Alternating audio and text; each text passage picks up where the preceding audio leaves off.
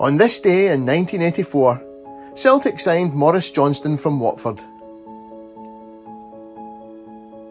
Celtic broke the Scottish transfer record fee on the 11th of October 1984 to bring Maurice Johnston back to Glasgow for £425,000 from Watford, where he had scored 24 goals in his first 36 games for the First Division side.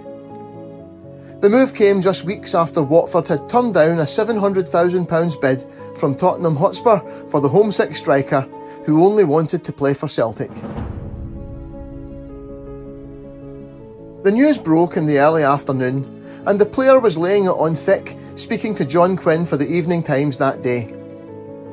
Before leaving Watford to fly to Glasgow for a meeting with some of his new colleagues and the media tonight, Johnston said, "I am absolutely delighted with this move. It is a dream come true for me, for I have been a Celtic fan since I was a wee boy."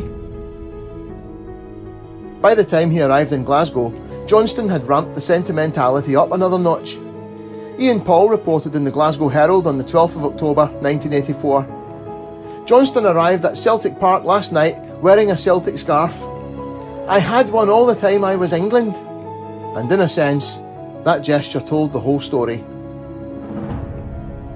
Watford only reluctantly allowed Johnston to leave, Graham Taylor telling the Evening Times on the day of the deal, "The only reason I am letting him go is that he has never settled here because he was so homesick, and he said the only team he was going to play for was Celtic."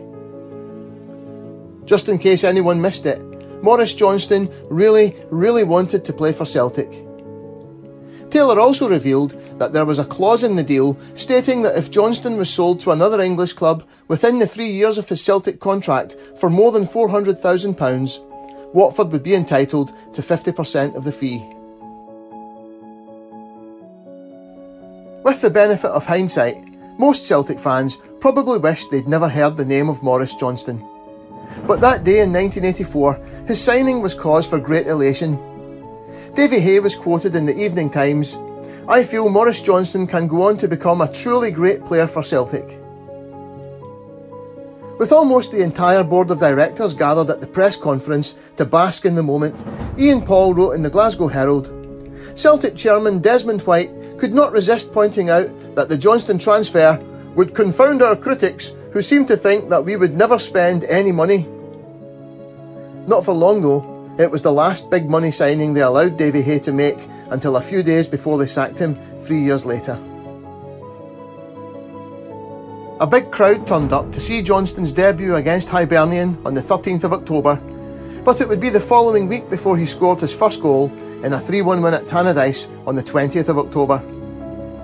If things had turned out differently the week before Johnston signed, Davy Dodds, instead of Maurice Johnston, could have been in the Celtic team that day. But United turned down Celtic's £300,000 bid, and the rest is, unfortunately, history.